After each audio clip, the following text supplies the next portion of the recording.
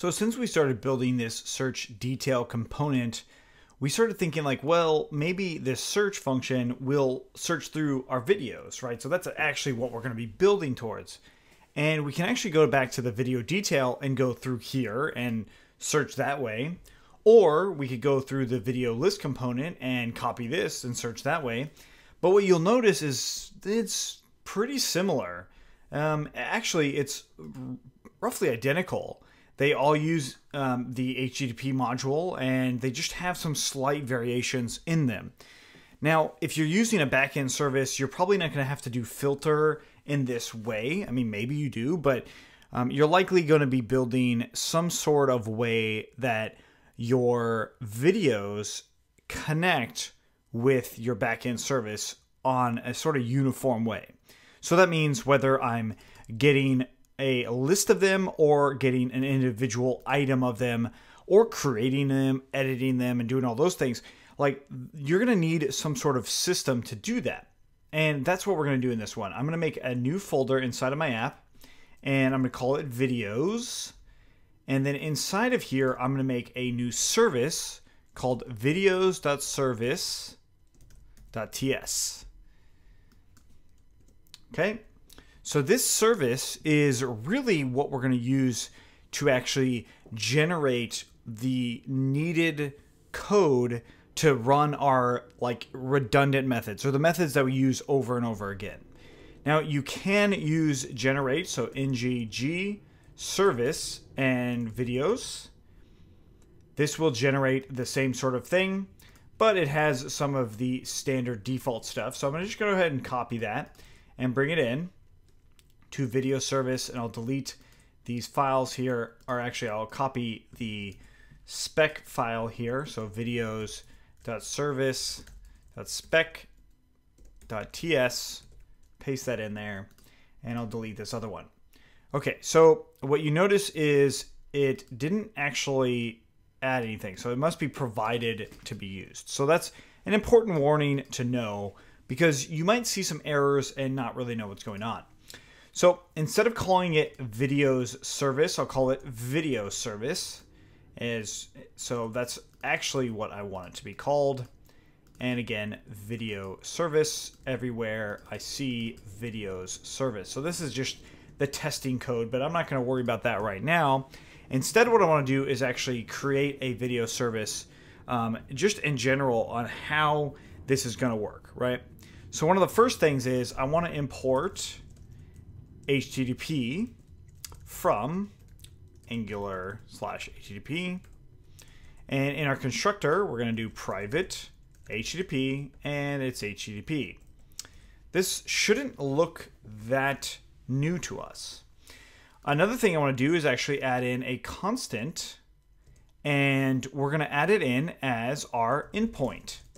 And this endpoint is going to be relative to the video. So in our case, we're going to have it as videos.json, right? So if we come in here, this is our actual endpoint that we'll be using. But if you're using an HTTP service, it would be like yourdomain.com/API/videos. Something like that. So of course, the entire domain. That would be your actual endpoint, but in our case, we're using this. So the first thing I want to do is I'm going to define a method, and I'll just call them list. So listing out all of the items. You could say get, but I'm going to say list. So again, it's listing out all of the items. Now, how do we list them out before? Well, this was the call right here. So this is what we'll do. But instead of using this, we'll use the endpoint. Notice I don't have to do this.endpoint because it's outside of the class itself, and it's really not going to change.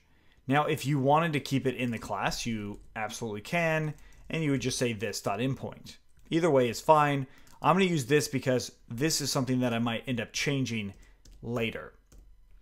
Okay, so I'm going to get this endpoint, and in fact, list, I need to return it. So this is a method that we're going to call, and we want to return this specifically. But I want to return it in a different way.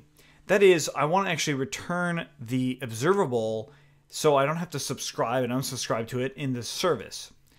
I do it in the actual view. So let's go ahead and import some stuff here to make this happen.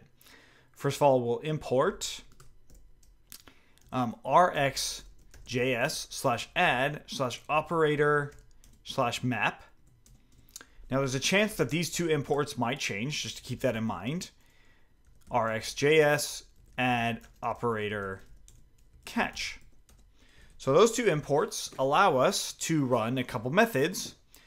And if I actually hit enter and do .map, response equals to the fat arrow response.json and then .catch, and we want to actually create a handler for catching some sort of error. I'm actually not going to do a whole lot of error catching stuff here, but I will say private handle error, and it's going to take in error any and caught also any. And then we'll just console log error and caught. And the type of this is any as well. So it might return something, but we're just going to leave it as this. Okay, so catch then is going to be this.handle error. So this is what's passed into catch, and that's essentially handling whatever error may come about with this call. I'm going to tab this in just so it looks a little bit closer to what that code is. And there we go. So we now have this injectable service that we can use to actually bring in to our any component and just use it. So let's bring it into our video list component. And what I'm going to do now is import video service from /videos/videos.service.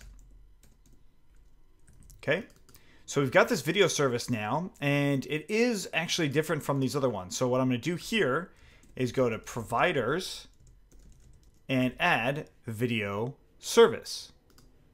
So this provider allows me to then use the video service, and here we'll say private _video video service. Okay, so now instead of all of this, I'm just going to do this dot video.list and now have subscribe come through. Going to go ahead and save it. Make sure everything's compiled by doing ng serve. Let's let that load for a second. So again, we are going to import, we're going to first off create our service. This is fairly straightforward as to what's happening. It's still doing that same call, and then we need to import it. Use it as a provider. If you do not use it as a provider, you will have an error, but it's not necessarily going to say exactly what that error is. And then we add it in our constructor, just like HTTP. And then we just call it very, very similar to HTTP. So we're calling the actual constructed video service and then the method list, and it returns an observable. So we can still treat it as an observable. But there's going to be a few things here. Catch does not exist on type. So we're getting a little error on the service itself.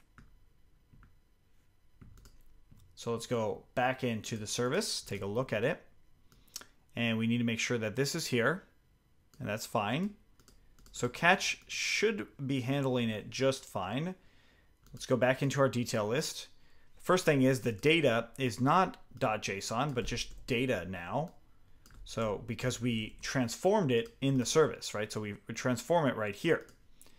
So let's go ahead and add this map and catch. These should be fine. Let's go back. And here's our error. We have an import error, as it says right here. Cannot resolve that. So we save that, and it's building, and it compiles. It'll just be fine. So operator was spelled incorrectly. I just want to point out how awesome Angular is in this sense. It shows you really good errors. So traceback is fairly straightforward. Okay, so now that we've got that, everything else is good. I did remove that .json, so that is still important because of this. If that wasn't there, then we would still do it. Okay, so let's go back into our list and take a look.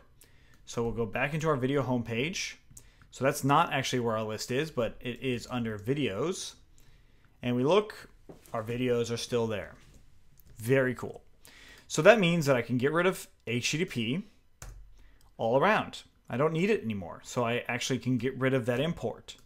So it cleans up my actual detail or the component itself. And now that we've got that, let's go ahead and import this into my detail component as well. Again, I could get rid of the HTTP, but we'll do that after we get it all working. So we'll say providers.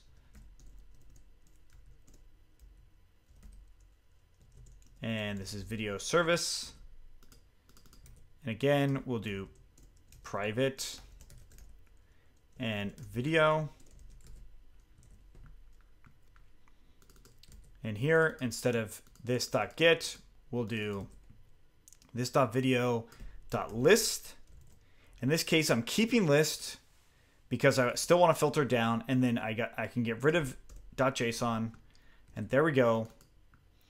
And I still want this portion, which I didn't actually set up, but I want this to be this.request because we see subscribe. It's still considered an observable, so I do want it to actually be up to that. So when we destroy it, it goes away.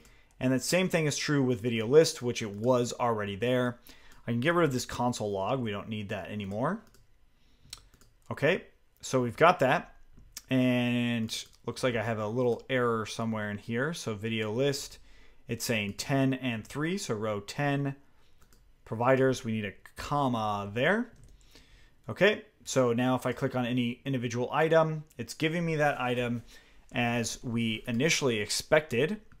So how do we actually create this to being a better call? Like, what if I just said get, and it's essentially going to return the data that it returns is literally just that one single item. So let's go to video service, and I'm going to go ahead and copy list again, paste it underneath, and we'll just say get, and we'll add in a slug here. So how do we actually do this? Well, it's similar to what we've already seen. So if we go back into that detail, we've got this filter here. So I'm going to come back and use filter. I'm going to just copy this portion. Come back and use filter on the response that's going to be returned. Now to do this, it's a little tricky. So let's go ahead and make some more spaces here. And I'll just say let data equals to data response JSON, right? Now I want to go a little bit further than that and say filter. So that same filter, so I'll just do dot filter. This is the one I copied over. And let's tab that in. This is the item, but really I want to return this item now. Okay, so let data equal to this response. It's filtering it down, and we can console log the data, and we will return the data. So this is now our get. Now, if you were using anything but JSON, like a list of JSON, then you probably wouldn't do it like this. You would probably have an endpoint specifically for that item, or use the slug inside of that endpoint. So you would probably say plus slug, and then that response JSON would work fine. It would look just like this. But I don't have that, so here it is.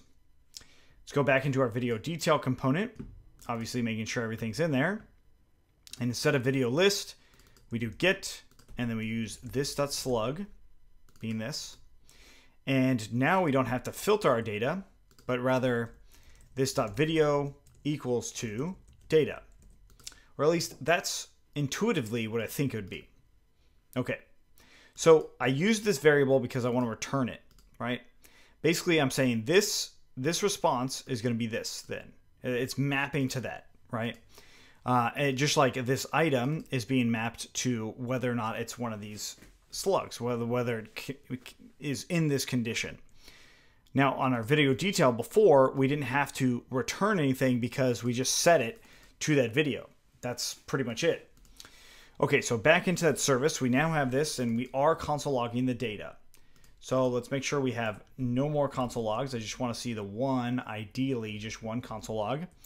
So let's go back in, and we see slug does not exist on video service. So let's go back into video service, and it is not this.slug, but rather the past argument of slug. So let's get rid of that.